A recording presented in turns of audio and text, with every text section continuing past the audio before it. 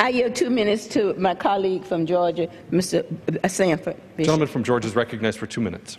I thank the gentlelady for yielding, and I want to thank Chairman Miller of the Authorizing Committee of Veterans Affairs and the Ranking Member Brown, Ranking Member, and of course Chairman Dent, who chairs the MilCon VA Subcommittee of Appropriations, on which I serve as Ranking Member. Today, this body is debating text within the highway bill to address the Department of Veterans Affairs' $3 billion budget shortfall for veterans health care in FY15. Without this legislation, the VA could run out of money by September. Costs have exploded by more than 10% in the last year as a result of higher demand, while the budget increased by only 2.8%. Additionally, costs for treatments have increased. For example, due to new life-saving hepatitis C medicine costing as much as $1,000 for a single pill, the VA's $700 million FY15 budget for hepatitis C has already been exceeded with more than 2 months left in the fiscal year. This situation is a prime example of how the sequester caps imposed by the Budget Control Act and locked in by the Republican budget constrain our ability to deal with issues responsibly and in a timely manner.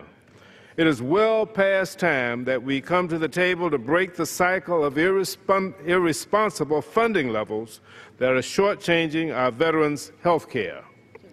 While the House passed FY16 MilCon VA appropriations bill adds $970 million for VA medical care advance appropriations within the FY15 bill, the amount still remains $330 million below the VA request, most likely leading to another budget shortfall in FY16. Today's bill is only a Band-Aid, a temporary solution because of budget caps. To be clear, if we continue to ignore the new reality of increased demand and higher costs, delivery of health care services to millions of currently enrolled veterans will be devastated for the foreseeable future. If Congress continues to function under these budget caps... Gentleman's time has expired. I yield 30 more seconds to the gentleman. Gentleman is recognized for an additional 30 seconds. Gentlelady, if Congress continues to function under these budget caps, we will see more gaps in access, utilization, and safety, and ultimately a lower standard of care. Even further, the caps limit Congress's options to create jobs, to keep our communities safe, to research life-saving medical treatments, and to give our children a better education. I urge you to vote for this bill to ensure that veterans continue to receive the care which they've earned, but we cannot continue to govern in this fashion. Today, we must take the next step towards a more responsible budgeting process so we can eventually stop lurching from one crisis to the next.